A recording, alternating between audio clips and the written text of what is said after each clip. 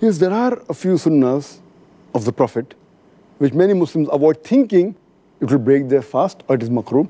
And the most important sunnah of the Prophet which people avoid doing in Ramadan is using the siwaak, using the tooth stick.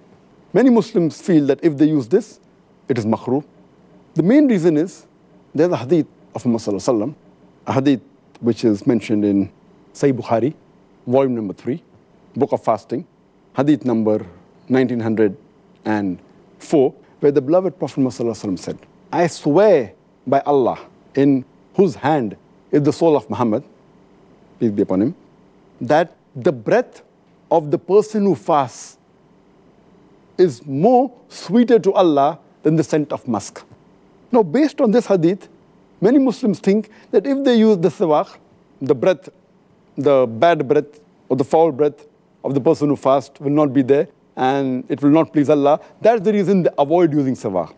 Now, these people, they fail to realize that when we use the stick, siwaak, it does not remove the foul breath or the breath which people normally don't like of the person who fasts. The siwaak mainly brushes the gums. It cleans the teeth. It helps in keeping the teeth healthy. But in no way does it reduce the breath, especially of the person who fasts.